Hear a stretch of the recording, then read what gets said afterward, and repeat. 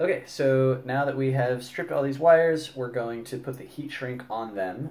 And What is heat shrink? after we do that, heat shrink is stuff that if you blow hot air over it, it will shrink. And the reason for that is once we've made the electrical connection by soldering, we want to make sure that it's strong by putting heat shrink over the top of it. Just like this sheath not only tells us what the color of the connection is, it also, or the color tells us whether it's a positive or a negative.